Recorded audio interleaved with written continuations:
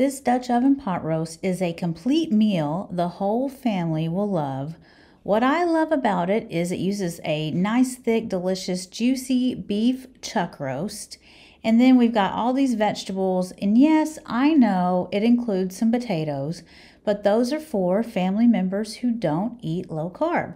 That's why it's just so easy to make this recipe for your whole family. The recipe is super easy. You make it on the stovetop and then put it in the oven. You could also make this recipe in the Instant Pot.